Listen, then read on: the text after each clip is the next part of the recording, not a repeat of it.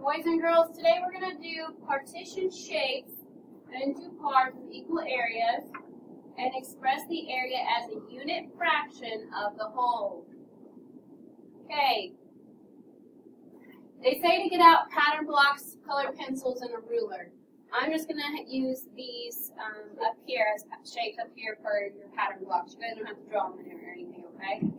Alright, so you can use what you know about combining and separating plane shapes to explore the relationship between fractions in area. Okay, so now A says to trace a hexagon pattern. Here is a hexagon. It says divide your hexagon into two parts with equal areas. Okay, I'm going to have you guys, one of you guys, come up and divide this first hexagon right here into equal areas.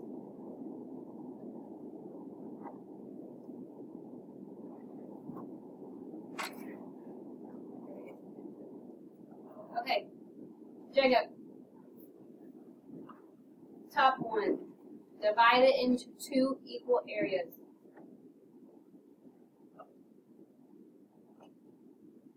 Okay, you guys agree? Yes. Yes, you can just split it in half, right? Mm-hmm. Okay, which means two parts. You have a top part and a bottom part, right? Write the names of these new shapes. If you cut it right here, what is the name of that shape up there?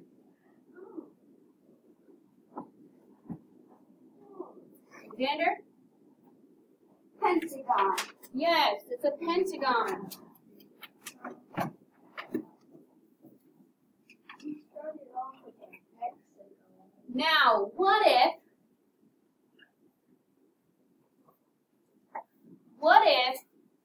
we would have done it this way instead? What would the shape be then, Callie? A trapezoid? A trapezoid.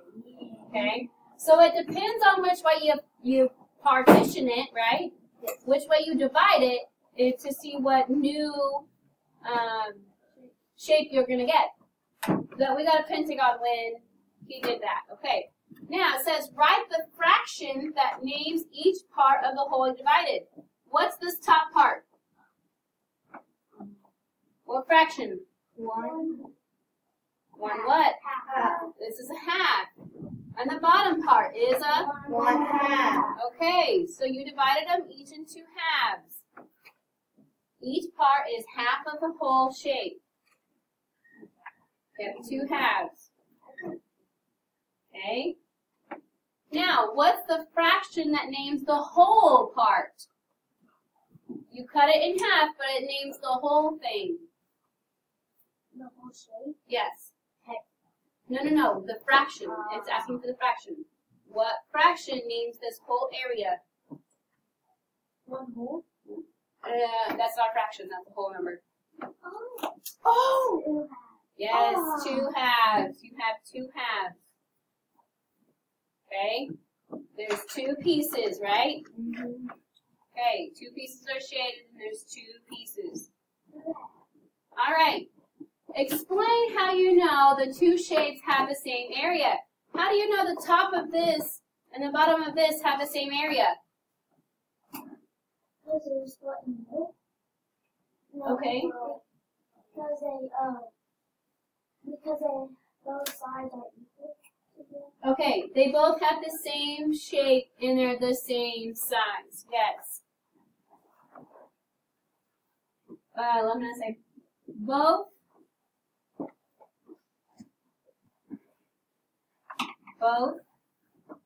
halves have, that's weird, the same shape and are the same size.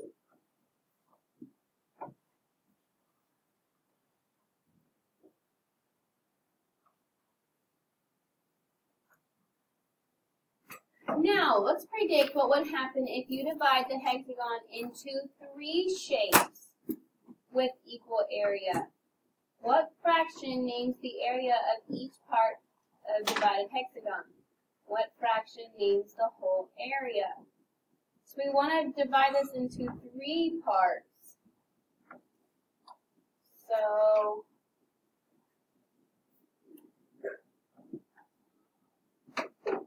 just think about if we did divide it into 3 parts. Okay, if we divided this into 3 parts, okay,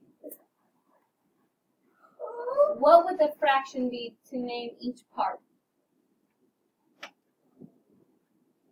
You divided it into 3 parts, so what is the fraction for each part? No, you divided it into 3 parts, like there's 3 parts, only 3. What would it be, Bella? 1/3. Yeah, each part would be 1/3. You don't even have to see it. You can just know. If you divide something into 3 parts, it's thirds. What would each part be? What each part would be? Yeah, thirds.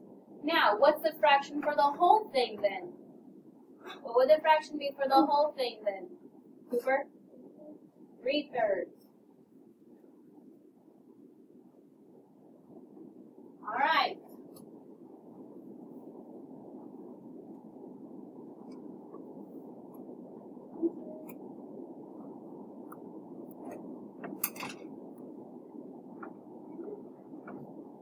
Now,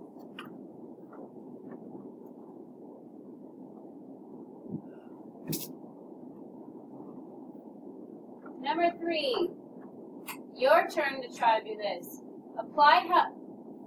Show how you can divide the hexagon into 4 shapes with equal area. Okay, so divide this into 4 shapes. So, who wants to come up here and do it?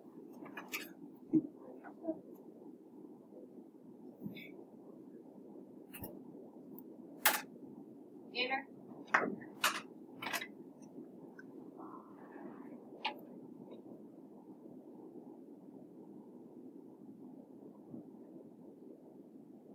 Alright, very good. That's exactly what I did. Okay, yes, this is divided into 4 shapes of equal area. Each part is how much of the whole shape area? Each part. This part, this part, this part, this part. That is what? What? 1/4. Yes, it is 1/4. Okay.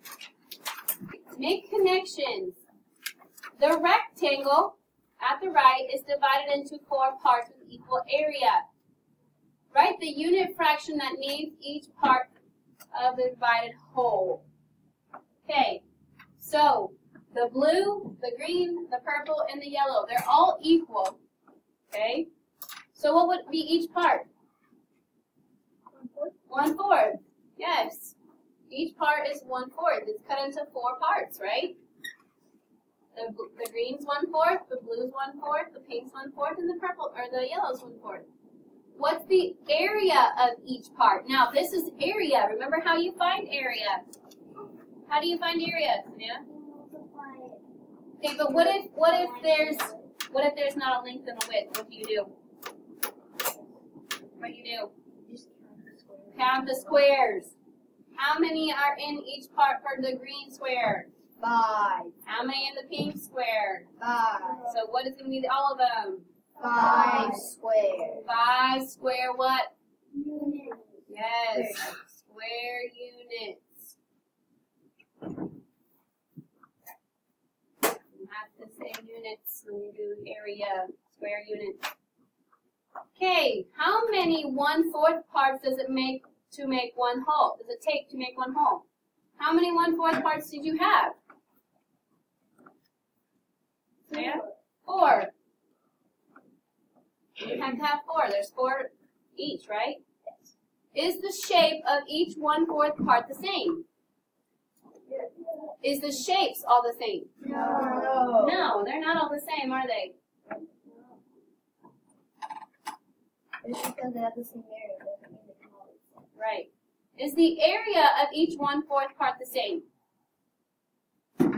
Is the area for the green the same as the pink? Oh, yeah. Is the area for the pink the same as the yellow? Yes.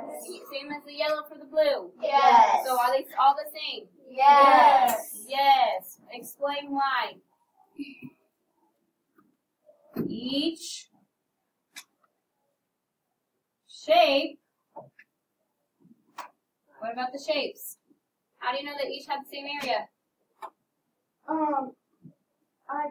You can count the squares in each shape. Each shape has 5 square units. Okay, each shape has 5 squares.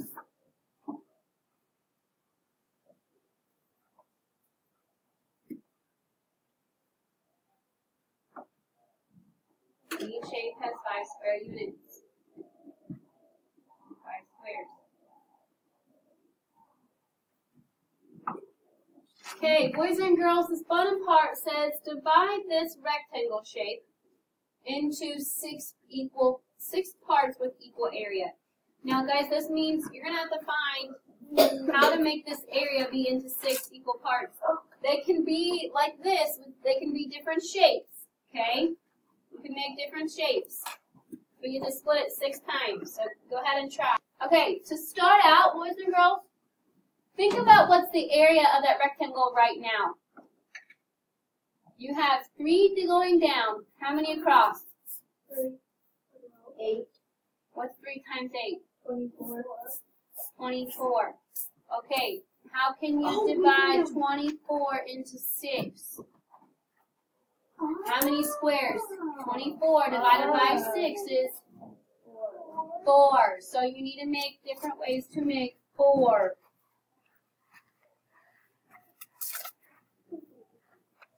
Yeah, that'll work.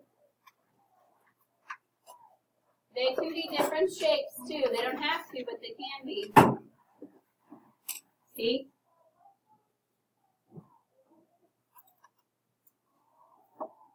Did you divide 6 times? Okay. Hopefully we got them all divided. Write the fraction that names each part of the divided whole. What's the fraction for each of those shapes? Xander? 1/6. 1/6. Each of them is 1 out of 6 shapes, right? Each of them is 1 out of 6 shapes. What's the area of each part? Each of those shapes has an area of what, Carter? 4. 4 what? Square units. Square units. Okay, and what's the fraction for each part is blank of the whole shape? 6/6.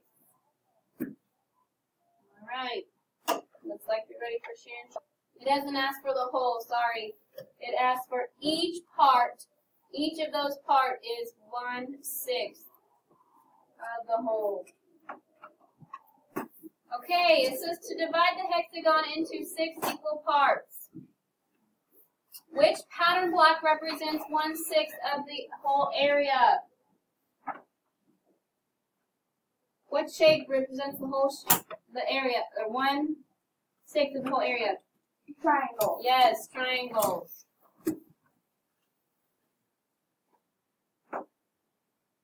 Each triangle represents 1/6. Then it says to divide the trapezoid into 3 equal parts. Which pattern block represents 1/3 of the whole area? Once again, everybody. Triangles. Triangles. Okay, Alexis said that 1/3 of the trapezoid is greater than 1/6 of the hexagon because 1/3 is greater than 1/6. Does her statement make sense? Explain your answer. Does that make sense, guys? Yes. No. Yes. No. Okay. Alexis said the area of 1/3 of the trapezoid is greater than the area of 1/6 of the hexagon because 1/3 is greater than 1/6. That's what statement makes sense. We said no because Alexis is looking at only the fractions 1/6 and 1/3. But if you're looking at the triangle parts of each of those shapes, The triangles have the same area, but since the holes are not the same size, you cannot compare the fractions. And then the next the statement make the statement make sense. The area 1/3 of the trapezoid is equal to the area of 1/6 of the hexagon. The area of 1/3 of the hexagon